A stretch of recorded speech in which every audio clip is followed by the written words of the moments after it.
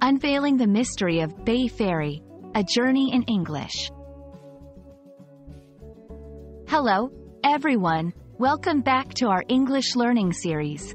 Today, we're going to explore a fascinating phrase that you might come across in travel or geography contexts, Bay Ferry.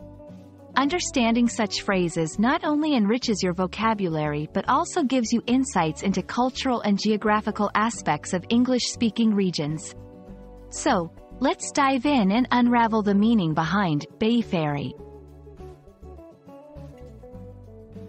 To grasp the meaning of Bay Ferry, let's first look at the two words separately.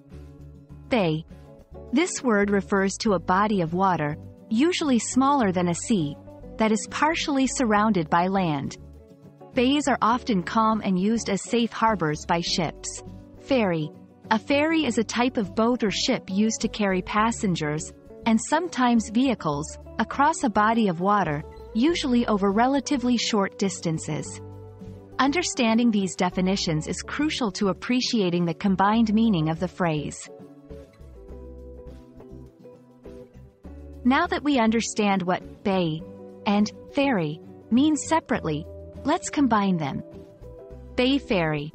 A bay ferry is a ferry that operates over a bay, transporting people and sometimes vehicles from one shore to another. These are common in places where cities or towns are separated by bay waters, making them an essential part of local transportation. Bay ferries are often used not just for practical transportation but can also be a part of tourist experiences, offering scenic views of the coastline and the bay. Let's look at some examples to see how Bay Ferry is used in sentences. 1. We took the Bay Ferry to cross the San Francisco Bay, and the view of the Golden Gate Bridge was breathtaking. 2. The quickest way to get to the island is by the Bay Ferry, which runs every hour.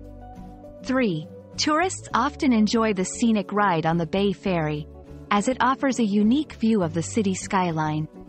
These examples show how Bay Ferry is used in everyday conversation, especially related to travel and geography. I hope this video has helped you understand what a Bay Ferry is and how you can use this phrase in your English conversations, especially when discussing travel or geographic locations. Remember, learning such phrases not only helps in language proficiency but also in understanding the culture and geography of English-speaking regions.